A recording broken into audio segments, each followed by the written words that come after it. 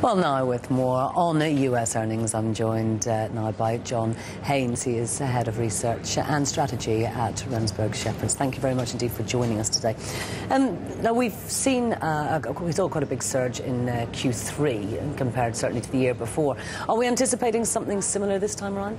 Well, I think on a year-on-year comparison basis, the numbers are still look pretty good, around 30% or thereabouts in terms of earnings growth. But one must remember that quarter-on-quarter we are beginning to see a maturing of the cycle. There's probably only 3 to 5% earnings growth is expected on a quarter-on-quarter basis.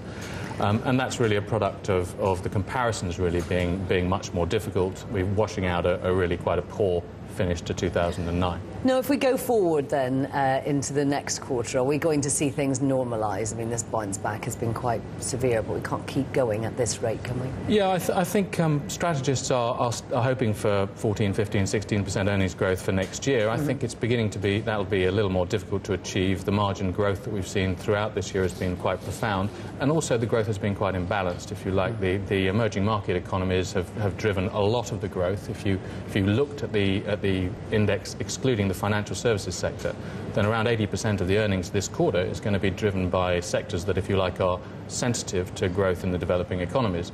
That moderates next year. Again, taking out the financial services sector, only 60% of the growth is expected to be driven by those economic regions. And those that's a better balance. Those kind of companies are ones that are involved in financials, in IT, those kind of industries? That's energy, IT, materials, and the balance is industrials. The domestically oriented focus companies, the consumer non-durables and the consumer discretionary sectors, they're having a little bit tougher time. Similarly, the defensive sectors like the healthcare and the utility sectors, very much a two-tier picture. So when we look at this going forward, are we going to continue to see these two tiers, or which way is it going to go? It needs to even up is the bottom line. If we are really beginning to see a rebalancing of global growth, which is what people are hoping for in order to be optimistic about the picture going forward, that has to be reflected in the earnings pattern that the indices are going to produce. We do have around 40% of the earnings of the S&P are overseas derived, but a lot of that comes from Europe as well. So that part of the world needs to start doing better and start contributing its fair share.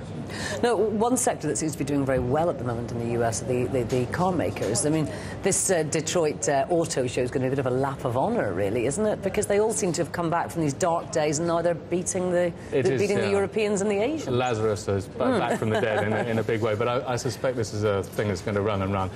Over the long term, these guys have to compete against some pretty aggressive competitors from the emerging economies, some of whom are being treated like strategic industries. So they will get subsidies in bad times, favourable treatment in bad times. That's a tough competitive environment for developed world car companies to compete against. Indeed. John Haynes, thank you very much indeed for your insights.